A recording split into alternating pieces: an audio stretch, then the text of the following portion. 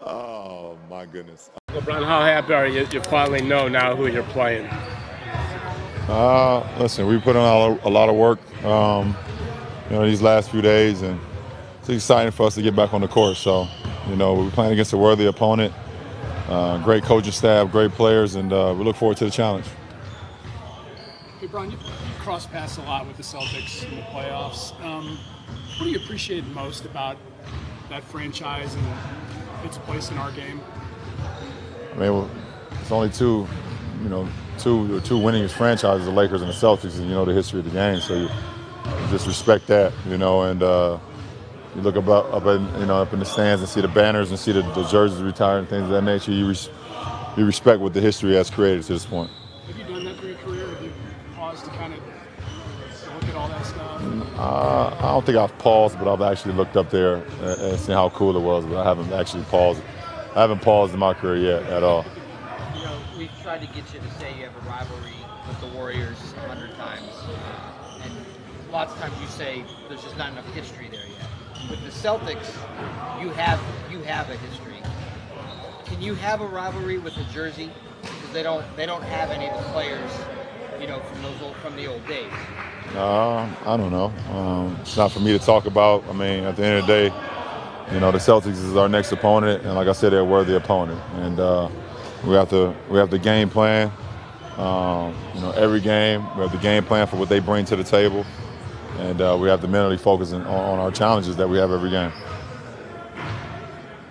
Ron, you mentioned that mental focus during a long layoff. What are the challenges of staying with that mental focus for what is needed for the playoffs? We've been focused this whole week.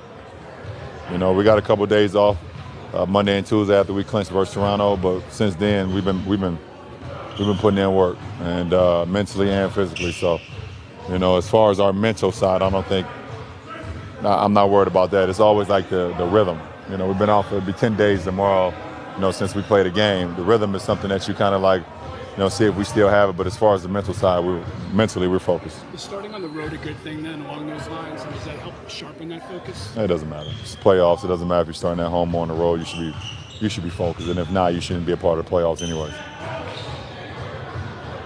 Learn or take away from that late April game you had against the Celtics, early April game you had against the Celtics? Nothing. Two different teams.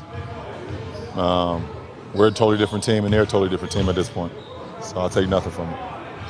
How amazed are you with what Isaiah's been able to do, considering everything that he's gone through during this, this postseason from a personal standpoint? I think at the end of the day, the basketball is the easiest way to get away from anything that you may be going through, and I said that already. It's a comfort. You see your teammates, you see the court, you see the excitement, and you're playing something that you've been, loving and things of that nature for forever. So, even with him going through what he's been going through, with his personal family and his sister, which is, I can't put myself in his shoes. He's been unbelievable to be able to do that. You probably have played 8 games over the course of about 40 days now. This time of year, what does that do for your body? I feel worse when I don't play. I told you that. So it does nothing for me.